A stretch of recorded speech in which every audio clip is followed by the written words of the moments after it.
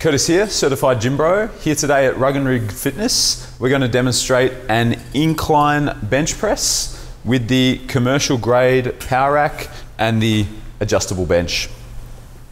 All right, when we're setting up on the incline press, we want to bring our feet back underneath our body, taking a wider than shoulder width grip on the bar. Set our shoulders down and back, so your shoulder blades are pulled in together and down towards your lower back. Taking the bar off the rack, you should be bringing the bar down to the top of your chest on an incline press. So we're working the entire chest here, but we're putting more emphasis on the upper part of the pecs.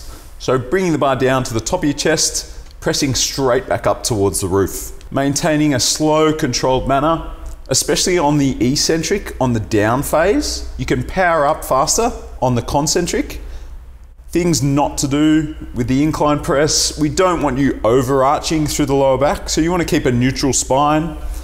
At the top of the movement, especially when people start to struggle, they often roll the shoulders forward and the shoulder blades protract out. Always want to keep shoulder blades pulled back together and keep the shoulders back in the joint. Like and follow for more.